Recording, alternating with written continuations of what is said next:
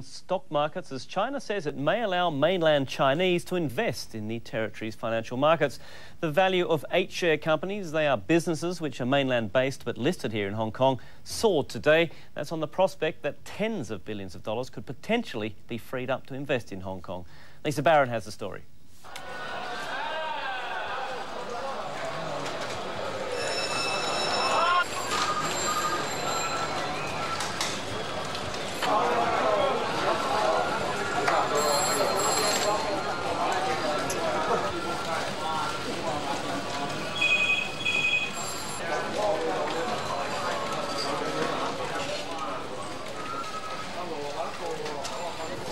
The plan is the first allowing mainland Chinese to invest in Hong Kong stocks and could see billions of dollars in foreign currency holdings flow into the territory's market.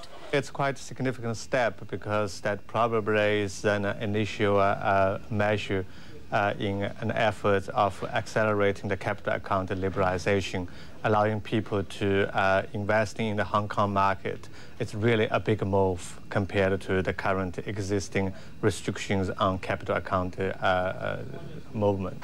Those restrictions forbid mainlanders from remitting foreign currency abroad, although corporations are allowed to keep foreign currencies offshore.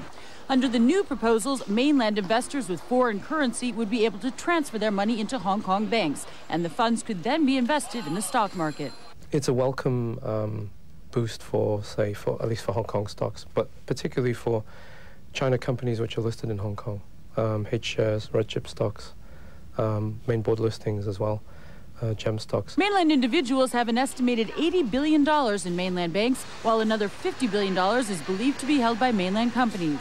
Illegal flows of funds helped boost mainland shares listed in Hong Kong until Beijing cracked down in the middle of last year. The problem with the illegal, I think that's illegal capital flow is you lost control and you don't know what's going on. And the casual flow of capital on the ground sometimes cause problems for the market, and particularly could trigger instabilities in both Hong Kong market and the domestic capital market. The government is keen to help the Hong Kong economy, including its stock market. It's not clear, though, whether or how much the move would help China's markets, and there are still questions about whether foreign currency holdings includes funds that are already offshore illegally or foreign currency that's still in the mainland. Details were not really announced, so we don't really know what the numbers are involved.